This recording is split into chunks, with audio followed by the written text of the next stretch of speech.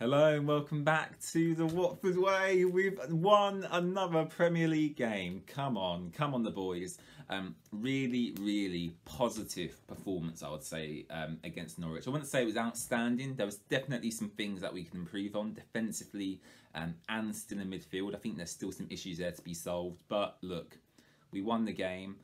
I went into the game, saying to everybody, Norwich are so poor. I thought our squad was significantly stronger than theirs. And I think that showed yesterday, especially with our forward players. Sarr, King, Dennis. Compare that to Josh Sargent, Teemu Pukki at Norwich. It doesn't compare, does it? The experience we've got, the pace, the power, how dynamic them front three play with each other. They can interchange too. I just thought it was absolutely superb. Dennis's goal was fantastic. Great cross by Emmanuel. It's great to see him back in the starting 11.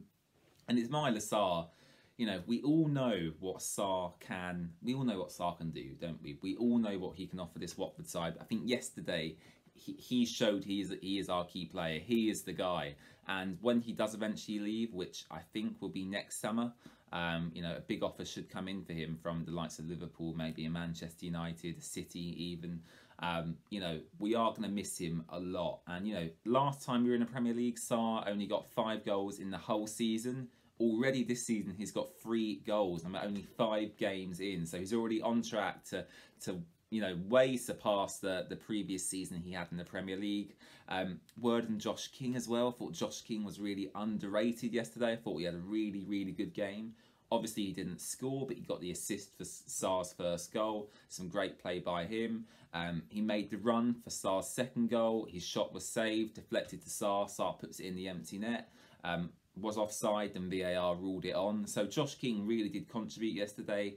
Dennis contributed. I thought Sissoko played well, cleverly as well. Kuka, or Kuchka, however you pronounce it.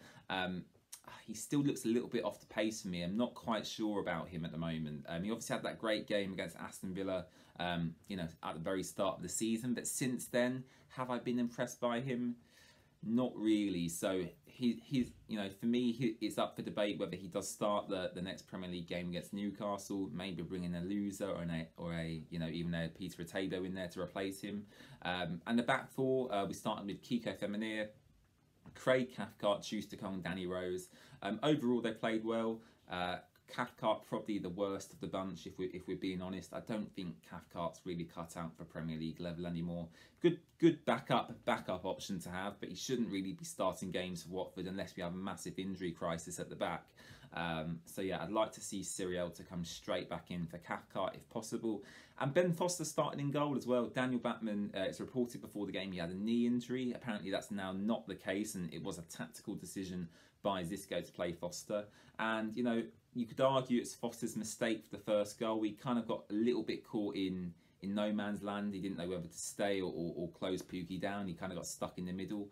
But look, apart from that, couple of decent saves in the game, and he's just an experienced head, isn't he? He's like, what, 11, 12 years older than Daniel Bachmann.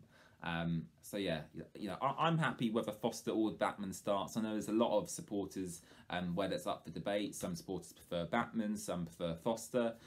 I'm probably leaning towards Foster a bit more, but what I would say is Foster's not the long-term future of Watford. Daniel Bachmann is. So, once Foster's gone after this year, Daniel Bachmann will be our #1 keeper unless we bring someone else in. So, we can only have Foster for so long. So let's enjoy him while we got him. And apart from that, I'm just very happy. On to Stoke on Tuesday in the Cup. We should win that. Stoke are a mid-table championship squad. We're a Premier League squad with Premier League players. I'd like to see Kucho get a start.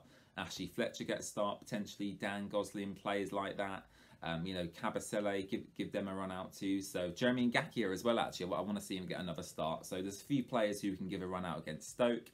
And then on to the big game against Newcastle. And if we win them 3 games, 1 in a row, suddenly people doubting Xisco, we're back to loads and loads of positivity, which is exactly what I want to see. So there you go. That's my match review for Norwich City versus Watford. A 3-1 win away for Watford in the end. Thank you very much for watching, and we'll catch you for our Stoke City match preview tomorrow evening. Bye-bye.